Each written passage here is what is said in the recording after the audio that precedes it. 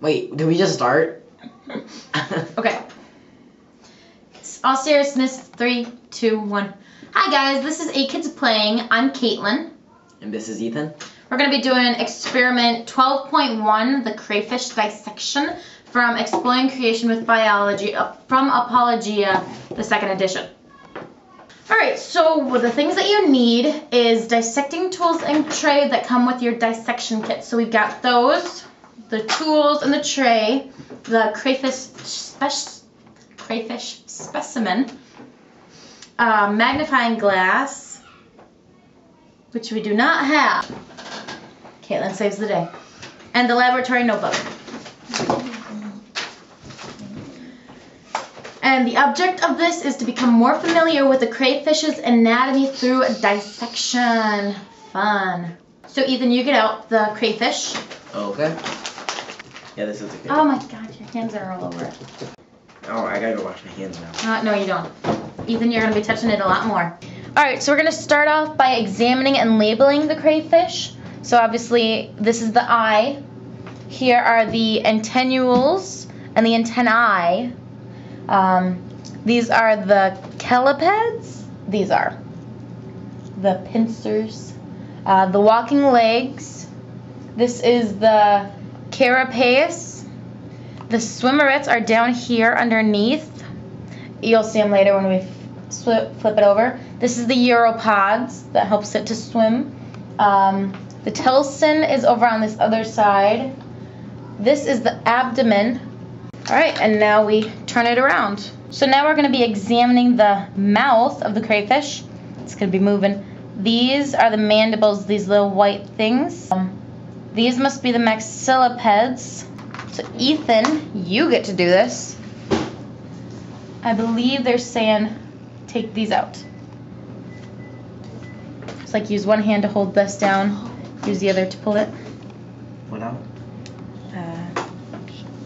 These. I really hope that's right. You can see them moving. Haha, there's one. It's like pulling teeth. Now determine the sex of your crayfish. You can do this by closely examining the swimmerets. In males, the two most anterior pairs of the swimmerets are modified by sperm transfer. As a result, they are larger than the others and prong-shaped. In females, the two most anterior parts of the swimmerets are small in size relative to the others. This is the posterior, so this is the anterior, and these are the swimmerets. They look longer. I guess. I mean, they look longer than these, so it must be a male. Use your scissors to cut the crayfish's carapace from the posterior end of the carapace to just behind the eyes. So we're going to go from here to like right here. And then we're going to make a transverse cut just behind the eyes. So from here to here, and then from here to here. Alright, so Ethan. Yeah. I'll hold it up, you cut. So you cut it right there. Make sure you cut straight. Right here, just hold it down as hard as you can. Holding the scissors up and down. So disgusting. It's not as hard to cut as the worm was, which is funny. So we've gotten to here. We want to cut it up to here. Here. Let me see if I can poke a hole. There. I went all the way through, but that is okay. Now what? Just keep. Don't push it. Actually, just cut it. Only cut it to that hole. That's good. And now we want to cut it from here to here. Just kind of get your scissors in there. We're completely destroying it. Yeah. Hello, Mr. Crayfish. Stop looking at me. Alright, that is done. Carefully remove the carapace in the two pieces determined by your cuts. This should expose the gills. Well, it's not really coming apart in two pieces. And I'm afraid I'm taking the gills with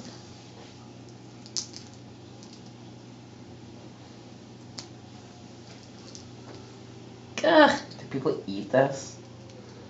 Yes, I think. Mom, do people eat this? I think so. We could look that up. I'll probably cook it first. Oh. Maybe it looks better once it's cooked. Probably.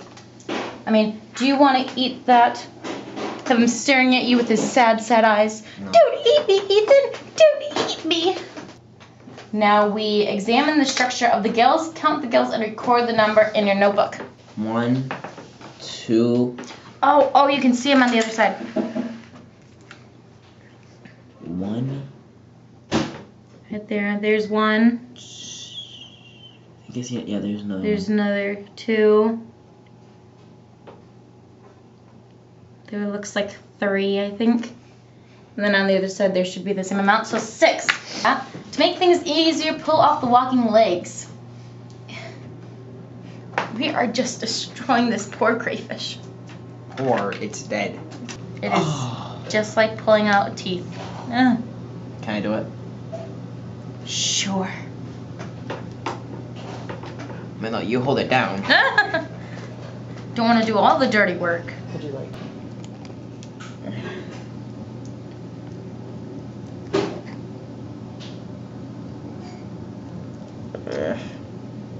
Get off of me. I think that's good.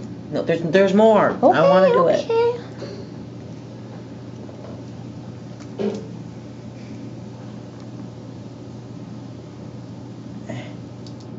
Almost done, Ethan. I gotta get these. No.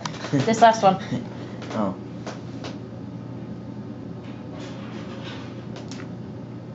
Oh, I got all over my arm.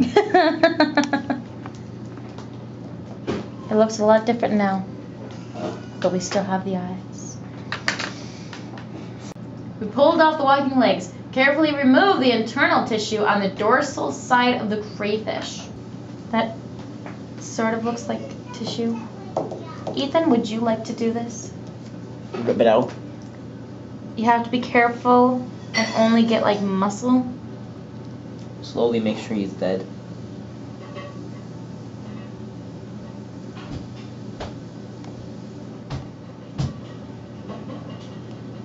Ugh.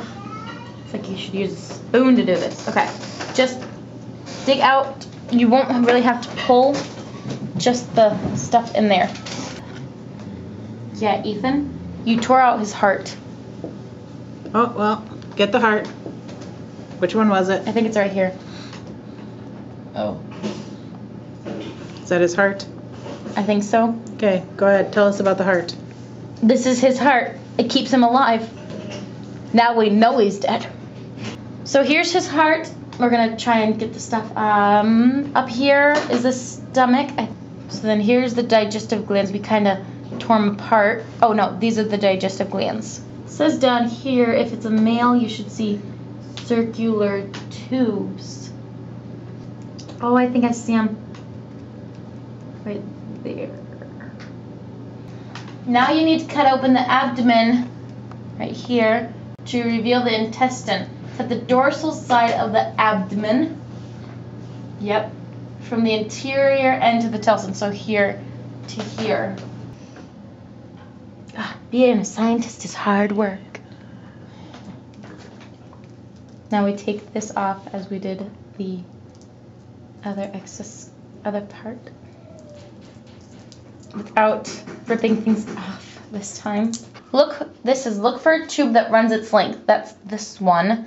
That's the intestine. Notice also the tissue beneath. These are the abdominal muscles. So these are the parts of the crayfish that we eat, or lobster or shrimp. Alright, follow the intestine forward to find the stomach. So that must be, if that's the heart, oh, more up here. This must have been where the stomach was. Oh, this must be the stomach. Pull the stomach so that you can reach underneath it with your knife. Now that you've cleaned out the digestive organs, you should be able to see the green glands just posterior to and below the antennules. So these, yeah, I see them.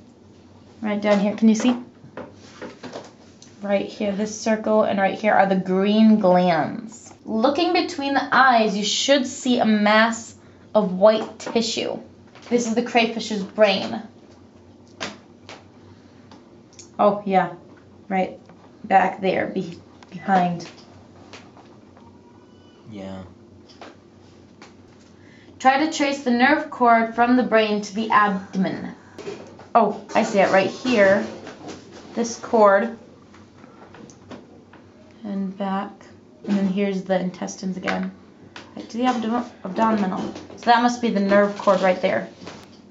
Alright, so that's everything. It says then that we clean up everything, wash and dry your trade tools, put everything away.